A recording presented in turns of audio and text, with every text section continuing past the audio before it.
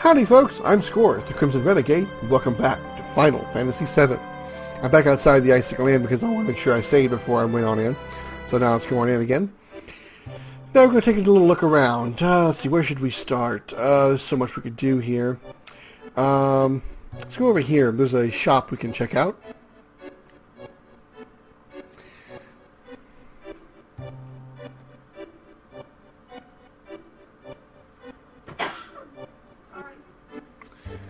Alright, we have this shop here which has all new weapons for us. Well, for most of us. I believe that these weapons are going to be good for a while. Let me check my steel list real quick. I'm pretty sure that for a good while we're good on steels as far as weapons are concerned. So, yeah. Alright. With that said, we're going to go ahead and buy all these weapons here. We should have plenty of money for them.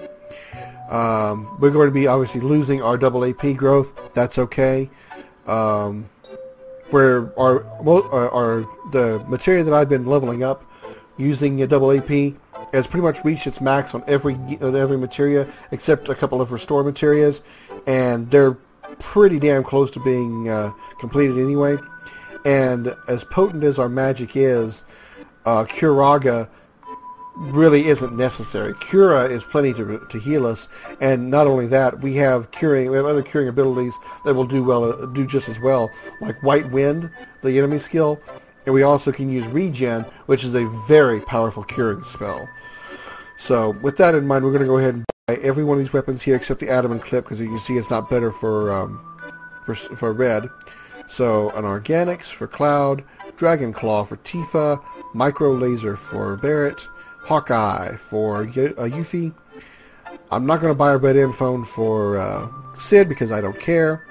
Masked Axe for Cid, and a Lariat for Vincent.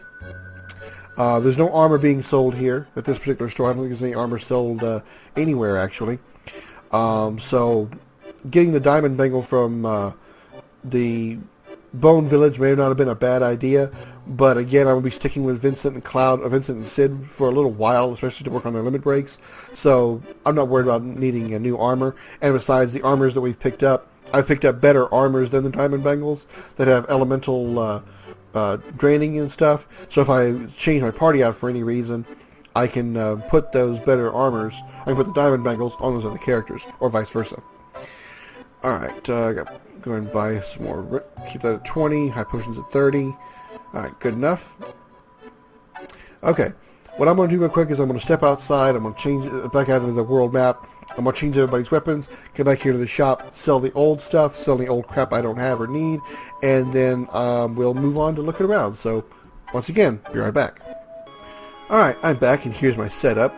I've already changed everybody's gear out with the exception of Red and Kate because their weapons aren't going to change. Cloud has the Organics, Cid with the Masked Axe, and Lariat on Vincent. Their armors haven't changed.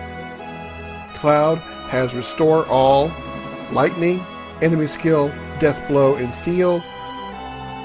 Fire Elemental on his armor to reduce his fire damage. He has the Aurora Armlet to drain ice attacks, and the Bolt Ring to eliminate lightning damage. So he's resistant to fire, absorbs ice, and is immune to lightning. So he's doing pretty good on elemental defense. Luck Plus and Magic Plus. Again, I said I wouldn't use these, but these are strictly here just for the AP growth. I don't really care if they actually boost those stats. They're strictly there just for AP growth. Because eventually I probably will sell them, or if I need the money for them or whatever, I want to make sure they have enough AP on them. And also, I had 2 empty slots here. I'd rather not have empty slots. I'd rather fill them with something, just so maybe I can sell them later for more AP. I'd rather have them in here for the AP growth and sell them later than to have 2 empty slots. It's just because I've really nothing else to put in here. I don't use these summon materials very often at all, and these 3 materia I don't really care to use. I mean, I'm going to keep the Chocobo Lure because I have to, but I've already explained all that. Alright, Cid has Restore All, poison added effect on his weapon, so he can, whenever he attacks, there's a chance he can inflict poison on a status ailment on the enemy. Steel, enemy skill. Ice elemental on his armor, because he has the bolt armlet, which reduces his, I think it absorbs lightning. Yeah, it absorbs lightning attacks. So now he has resistance to ice and drains lightning. Lightning and fire for his other attacks. Most of his multi-targeting magic will be the enemy skill. Same for Cloud. Cloud, most of his multi-targeting will be the enemy skill materia. But as you can see, both Cloud and Sid have Restore All, so we have multi-targeting healing on 2 characters. Actually, not just 2, but all 3, including Vincent. Vincent has Restore All. He's going to be my mage, so he's going to have all my regular magics that are going to be paired with all materia. Lightning All. He's going to have Cover because I want him to work on his limit breaks. Morph, mostly for the AP growth. Fire All. Comet MP Absorb, because remember, All does not affect Comet. So now whenever Vincent casts Comet, he will actually get some MP back on the attack, which is good because Comet is kind of an expensive skill. Not anywhere near as bad as Beta is, but it's actually kind of expensive, but it's definitely worth the damage. The MP you'll lose is actually definitely worth the damage. But getting that MP Absorb attached to it will help alleviate some of that massive MP expenditure when casting Comet. And then finally, Steal and Manipulate, in case we need enemy skills sometime soon. So what I have left over, as you can see, is just Counterattack, Long Range, and Chocobo Lure, and then all the summons that I've gotten so far. There is a summon that I haven't gotten yet, that when I do, I will probably be pairing it with the added effect materia, and possibly be putting it on armor, because essentially at that point that's a second ribbon. Because this particular materia can cast multiple status ailments when you summon this particular materia, and the added effect materia works on that materia. So even though it's a summon materia, pairing it with added effect will allow you to, if on your weapon, attack and potentially cause those multiple status ailments on an enemy, or if you have it on the armor, again acts kind of like a ribbon and prevents those status ailments, which is nice.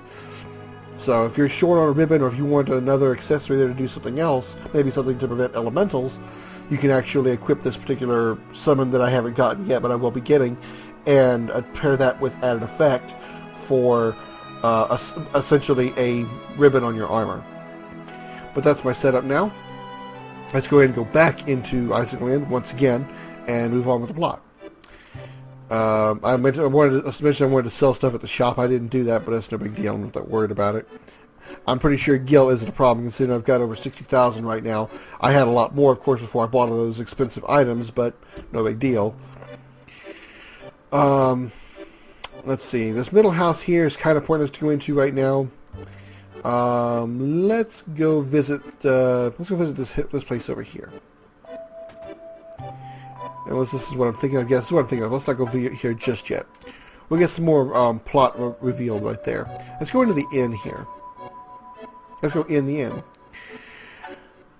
You can talk to this guy for, to take take an inn. I think it costs how much? 200 gil. Okay, no, I don't need to. Don't want to. I can go in here. This little back room back here, and you go down here. Okay. I believe one of these is a door that opens somewhere. What am I thinking of? There's 2 Johnnies in here. Okay. Am I missing or forgetting something? I thought there was a door that opened in here somewhere.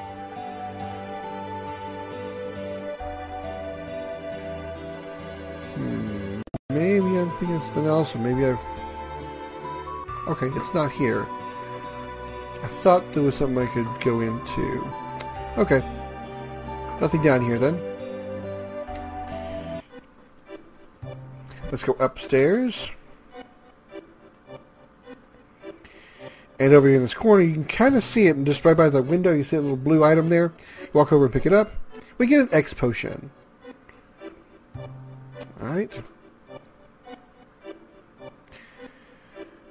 Now we'll go back out. And now we're ready to proceed on with this little plot thing we've got over here. If you actually want to proceed with the plot, you want to go down there where that guy is at the top of the screen, try to go past him, and the plot will go on from there. But we're not ready to do that just yet. There's a little explanation about some characters that we know about.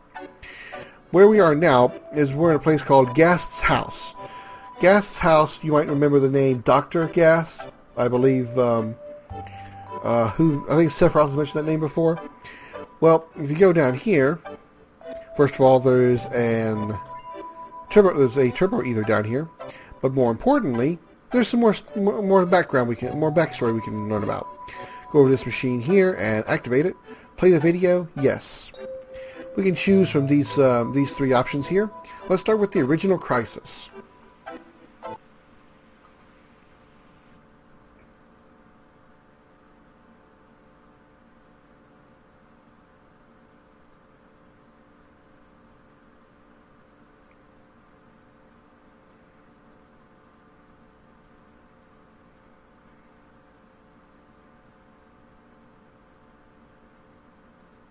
Alright, obviously this lady here in the pink is Ifalna.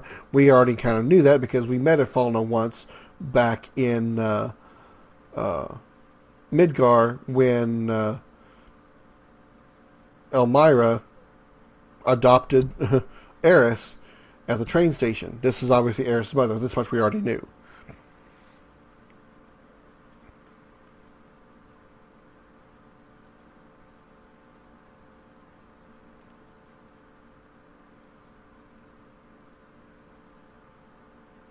Okay, so apparently the planet was already in pain, and the Cetra found the wound that the planet was crying about at the Knowles Pole.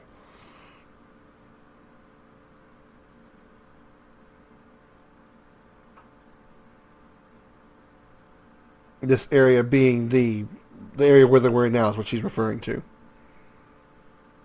A planet reading.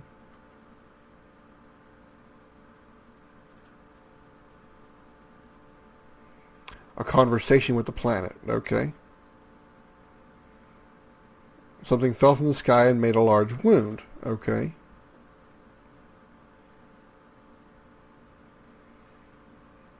So the Cetra were obviously obviously pretty powerful people, and they could actually band together to try to heal the wound of a planet. Uh-huh.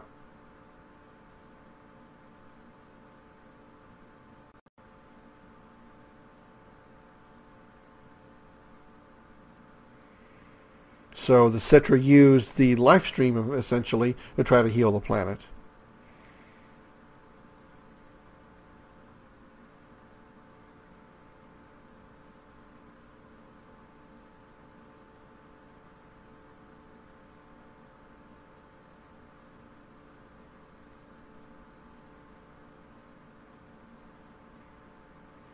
Okay, so it's supremely cold at the northern cave, because the planet is trying to heal that massive wound.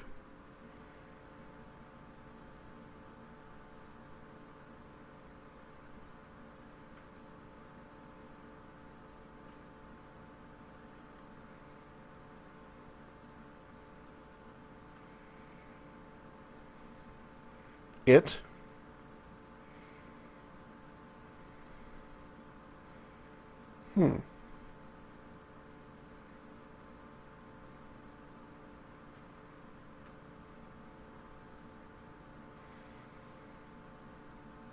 So the Crisis from the sky appeared as the dead relatives of the Cetra.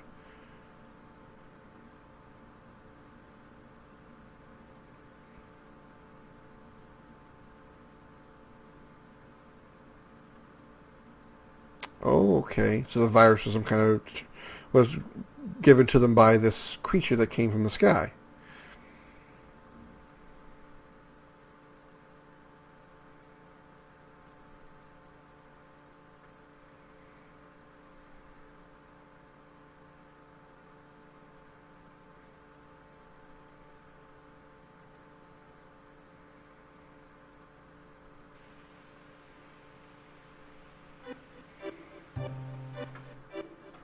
Alright, let's go on to the next one. What is weapon? Talking about the swords that we use and the gun and the staff that Sid uses.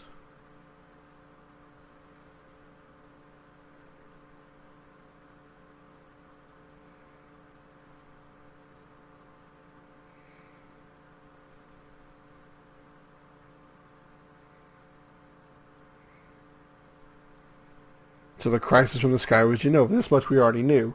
So apparently Genova, which we already know was a crisis from the sky because Sephiroth had said that, had apparently infected the early Cetra with a virus that turned them all into monsters. So the plan had to destroy Genova. Ah, so that's why the planet, even after so long of its existence, the planet is still injured, as you can see, because it's still snowing around here, because Genova just still exists. The planet can't heal itself.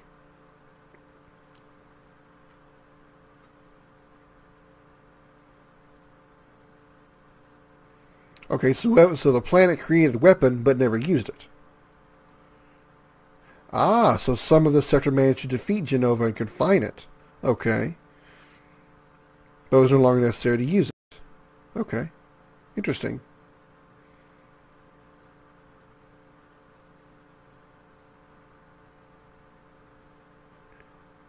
So it created a weapon but put it right to sleep. Interesting.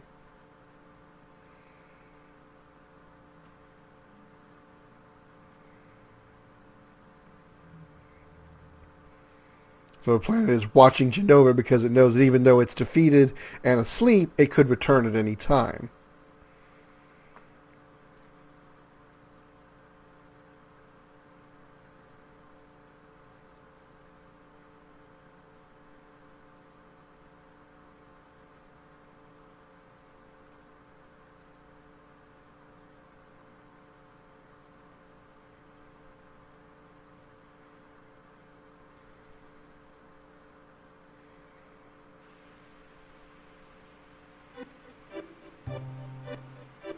Okay.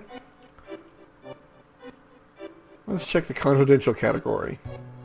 Daughter's record, 10th day after birth, 20th day after birth. Okay.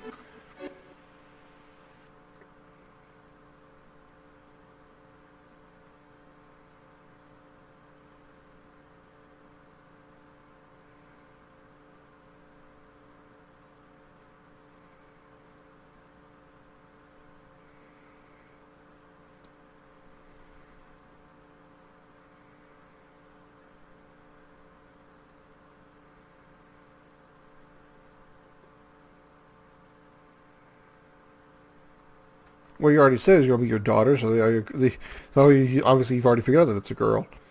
And as we can already tell by the name, that we already knew Ifalna was the mother, now we know who the father is. Dr. Gas was obviously Eris's father.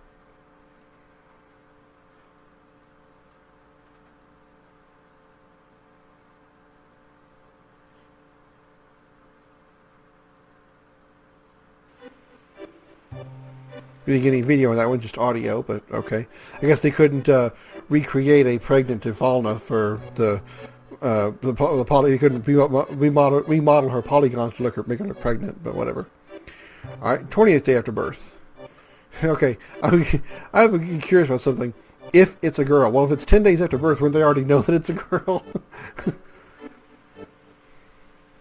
Well, the video works for this one.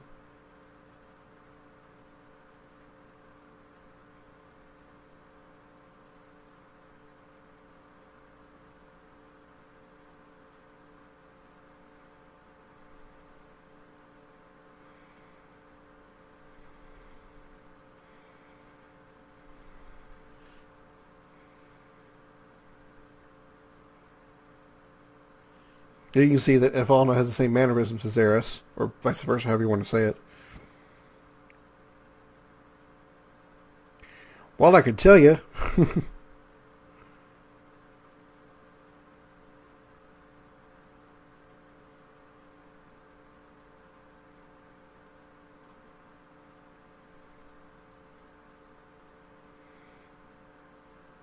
Oh, they're going to have a moment. That's interrupted by a knock at the door. We know what you were about to do. It's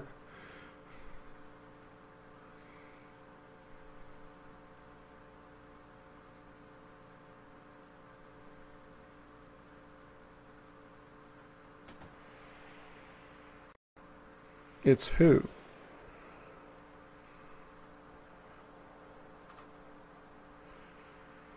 Shinra soldiers? Who's the doctor? Who's the other doctor in glasses? As if we don't know.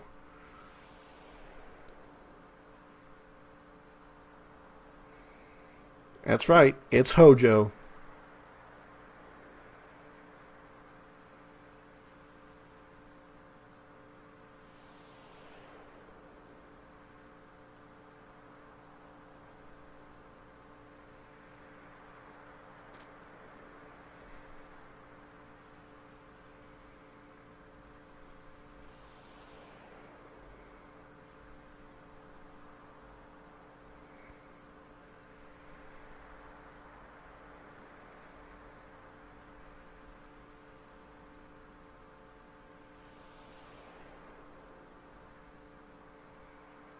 So she tried to sacrifice herself for Eris.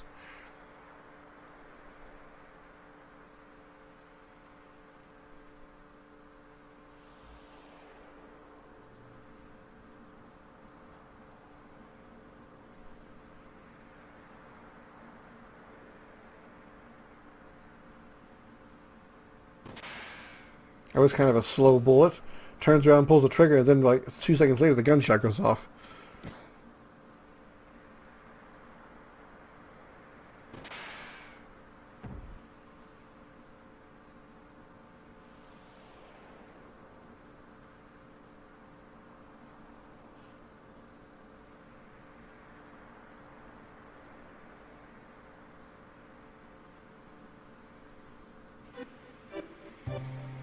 Alright, in case you didn't quite get what was going on there, Hojo obviously invaded Gast's house, threatened Ifalna and Eris, and Gast tried to protect his wife, I guess, and daughter from Hojo, but obviously Hojo was the pompous ass that he is.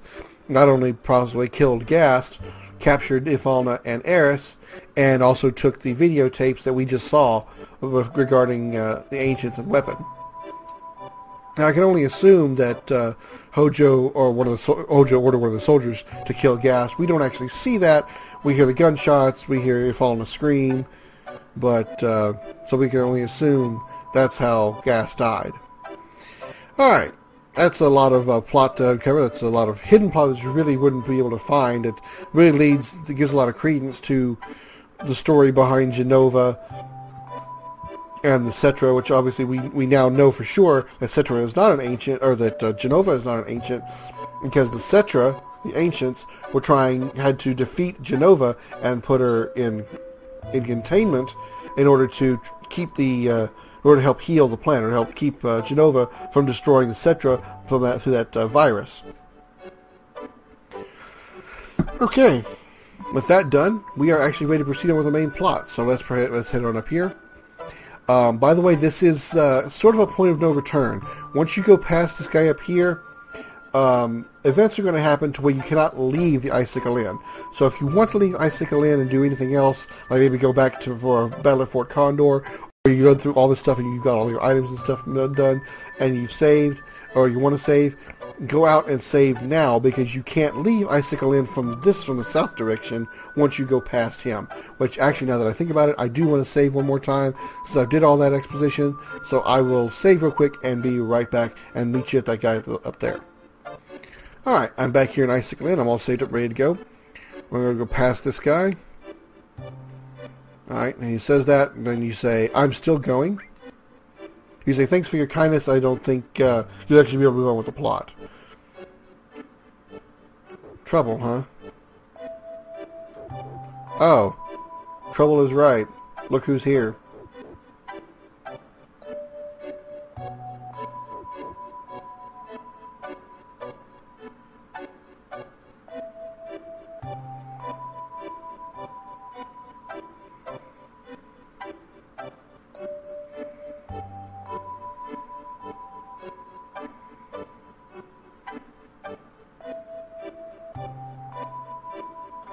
Uh-huh.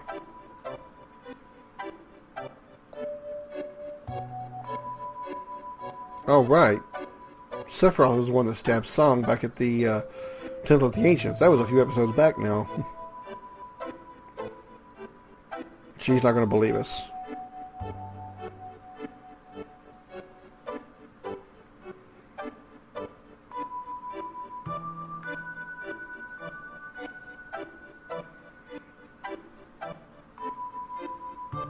Alright. She's going to try to punch us. This is Elena, the newest Turk, going to try to punch an ex-soldier. It's not going to work out well for her. Alright, you're going to get a dialogue box, a prompt that's going to say to either press left or right to try to dodge her. I think you even get the option to go up, I don't know why. But you go left and right to dodge her. All you got to do is just press that left or right at the right time, and you'll successfully dodge her. If you don't want to dodge her, you'll just get knocked out and you'll wake up in one of these buildings over here. Nothing really major is going to happen. It's just kind of funny what happens if you actually do manage to dodge Elena.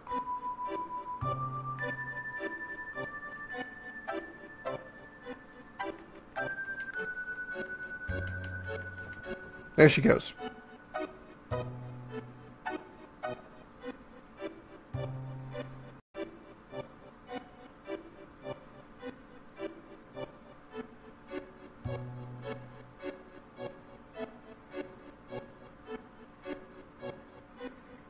Alright, and now that's it. We're ready. We can now proceed down the mountain. Well, okay, not proceed down the mountain. We actually progress with the plot a little bit. But if you come down here to the south, you'll see that there are now Shinra soldiers down here that won't let you by. Kick his butt. That's all that happens. Uh-huh. Oh, so the president's going to be doing something up north pretty soon. Alright, as you can see, I can't leave Icicle Inn no matter what. Soldiers are here stopping us. I can't go by them. That's why I said when you go down there and talk to him, it's going to move the plot along and you can't leave Icicle Inn. Alright, we need to go. We need to actually go skiing down the mountain, but we need some stuff first. What is that stuff? Well, I'll show you. First, we can head in here, into this house down here. Go over here, and we talk to this little boy here. And you can see there's a snowboard right behind him.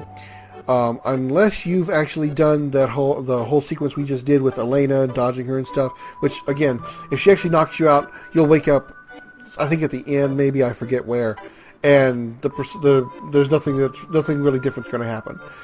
I think Elena will still be gone, and the story can proceed as normal. But anyway, there's a snowboard behind this little boy. Until you actually get the conversation with Elena and you dodge or punch one way or another, until then you cannot actually get the snowboard from this little boy. But now we can. So let's talk to the boy.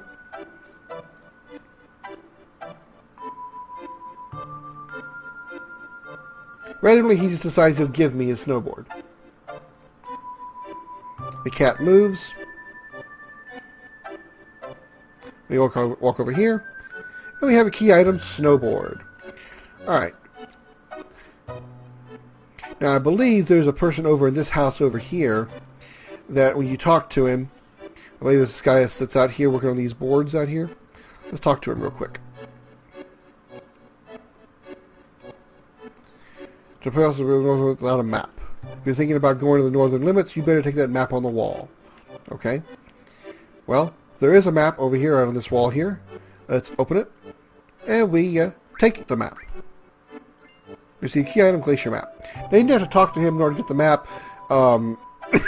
Excuse me.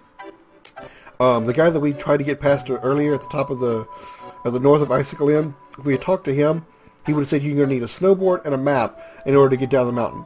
Until you get those two key items, you will not be able to go down the mountain. He won't be able to go past him. He won't let you go. Oops.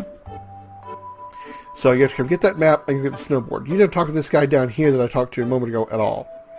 But I went ahead and just showed you that in case you were curious. I was also going to go in here and grab this hero drink and vaccine. What a hero drink does is it boosts your stats for the duration of the battle. I don't know if it does for the entire battle or just for a short time. But it does up your...